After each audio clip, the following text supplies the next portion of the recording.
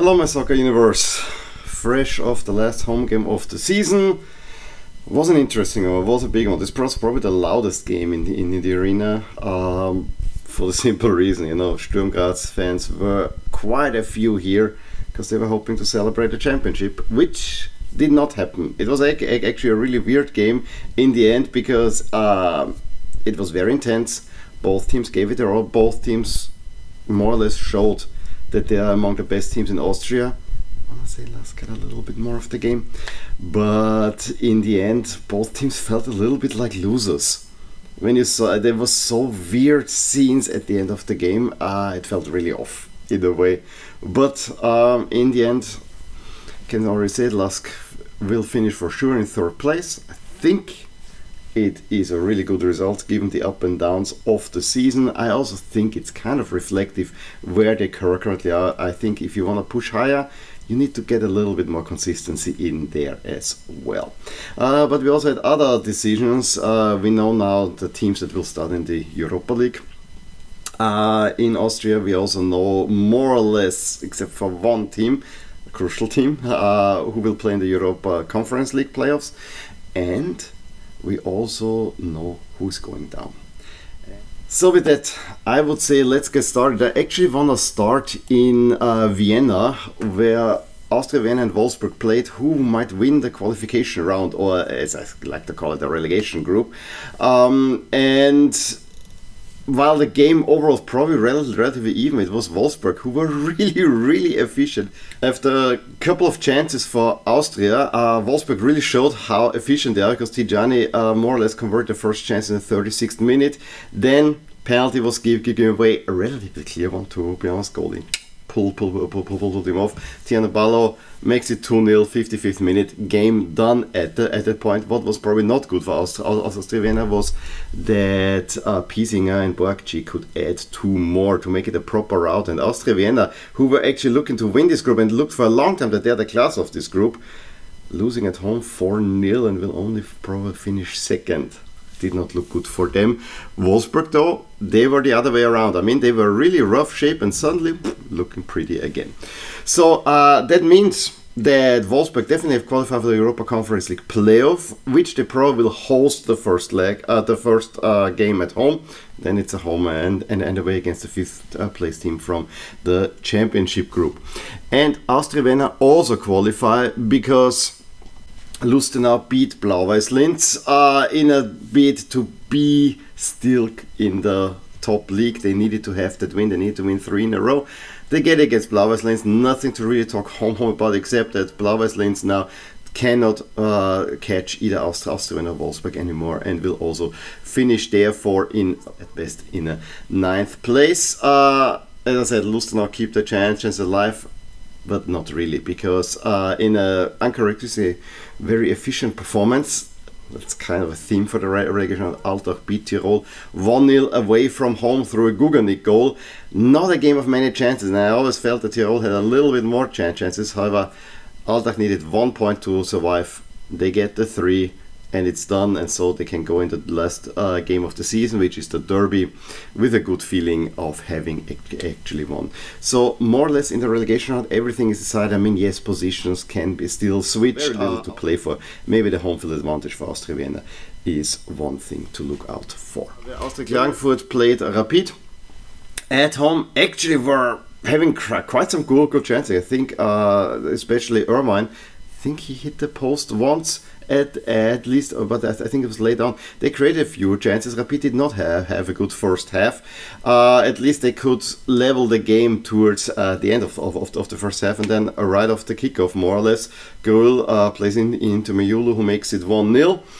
There was another chance, and then it was just hang in there. And as I said, Irvine hit the post. Rapid win 1-0. And that put them in a good position to finishing in a 4th spot. And they have 4th spot because Salzburg, and that was a very important game also for a championship race, also used their last chance by winning convincingly 5-1 at Hartberg, meaning Hartberg cannot catch Rapid anymore. And Salzburg keep their chances of winning a championship very much alive. Also, that win puts pressure on LASK if they would become second. The game was a woodwork festival. Despite the 6 goal, I think very early on after I think hit the woodwork, then Salzburg hit it twice before Simic finally makes it 1-0. The 2-0 by Konate was another weird one where I think the ball hit the crossbar and then bounces back on his head on his own shot, so it basically assists himself. After with a shot pulls him back, but then Koita just before the half makes it 3-1, and then it was just one-way traffic. 5-1 Salzburg win, stay alive in the title race. That was kind of their minimum goal, which means now if Sturm would win in Linz, they would win the title. No other result would do. And for LASK similarly, if they need to win against Sturm, if they wanted to have a chance for second place and Champions League qualification. Alas, it was not to be. I already said it. It was a really intense game. It was one of the loudest games in there as well. Before, we also need to talk a little bit about build-up. I'm wearing already the old jersey for LASK, although this was released for this season. No, we have a new supplier, and I guess this is the video where I should talk about, and you know, there will be a jersey review. The new Adidas jerseys have been released in the midweek. And let's say that I expected a bit more. The jerseys, yes, instead of having now this kind of self-made jerseys, which always look a little bit weird, but at least some of the logo placement is better. The new Adidas jerseys, they have a sort of a professional and a real team look, which is what I was craving for. When I saw the home jersey still with the yellow sleeves, this is what I was hoping we will get rid of with Adidas. Unfortunately not. I cannot look much past that. And yes, the away jersey with the black with white stripes that are horizontal looks really cool. Of course, the jerseys were sold ahead of the game. $100! I mean, if your sponsor is coloring the sleeves, I would at least expect a discount. $100 is crazy. Crazy. But there were other things that were actually cool. My daughter's favorite player, because of his number 30 on the back, could not play because he received a yellow card. So he got fan zone duty, meaning an hour before the game they would step out there and giving autographs. This was announced probably, and you know, my little one and also the big one, they were quite excited about that. And yeah, we got our pictures and we got our autographs taken, at least the girls, not me. And that added to the fun of the game. It was also brilliant weather. The only thing that was not brilliant, and it was mea culpa, I did not take a cap because we were sitting the entire game in the sun. And I thought maybe in the second half we have a chance that we will get into the shade. No, it got even so bad that the sun was even deep to that. Even if you did like that, you barely could follow the action because the sun was there. So this is, yeah, the fun of being in the family stand, if you would like. I also said tons of Sturm Graz fans there. Of course, I mean, you're about to win a championship. Of course you're gonna get a lot of fans there. It was even that they spilled over in the neighboring sections. Needless to say, the atmosphere was amazing from both sides. There was also had the game, 4 LASK players were given a goodbye because they didn't get new contracts, which I always find a little bit bittersweet. The biggest one of them is definitely Peter Michael, who I think came in 2015 or 16 to LASK when we were in the second league, and he stayed with LASK. He played a Champions League qualification, he played Europa League. He was up until 2 years ago, maybe 3 years ago, the motor in the midfield. And, he is, I think, the player with the third most games for LASK, so that was bittersweet, and they also made a big tifo for him. As for the game, and let's talk about the important stuff there as well. I felt the game was really intense, and it was not a great game in the beginning. Because there was just too much riding on it in a way. The teams were trying to feel itself out. Sturm is a high-pressing, intense team, so LASK needed to adapt for that, and suddenly you have a lot less of the ball as well. But on the other side, you try to play it out from the back, which on one side worked really well. In the 20th minute, the ball comes to Uso, who then makes a brilliant move going past 3 Sturm players, sending Adil Tawi, who makes a cross, and Florian Flecker, completely free, can tap it in the 20th minute, silencing, or at least for a moment, the Sturm Graz fans present in the stadium.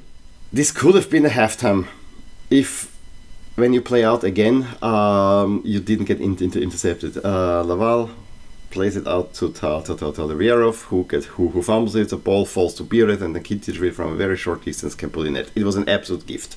And I was thinking, oh, are we now gifting Sturm Graz the championship this way? However, we could have retaken it. I mean, Tias after corner had a free header, and he hits it here instead of here, and it goes over the net. But I really thought this is something that was right or wrong. You need to make this chance. But then also, as we said, that was a pretty good one for Sturm Graz. That was even before the 1-0. Level scores, yes, the goal was a gift, but I think that it was overall alright.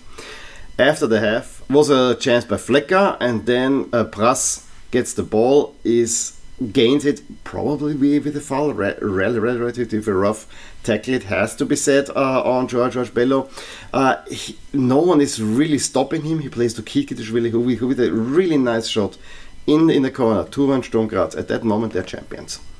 However, LASK showed the reaction, and you could see Sturm Graz were in a defense-only mode, which is really weird for them. And there were plenty of chances for LASK. I mean, there was a header by Tias that Sturm goalie Jarosz just tapped over the bar. There were, I think, a chance by Ljubicic as well. In the end, Lovely brings a Ljubicic after a really nice assist by Flecker, back heel, and Ljubicic is brought down in the box. It's a penalty, 76th minute, and my wife called it. She said in the 74th minute, she said the next 3 minutes we need a goal. She got it. Ljubicic steps up, converts, it's 2-2.